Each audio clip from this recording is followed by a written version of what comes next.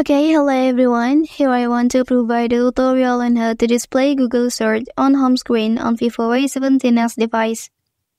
To make it easier for you to find the information you need on Google, and then you can add a Google search widget on the home screen. You can follow these steps to do. First of all, please long press any screen on your home screen, and then you can select widgets.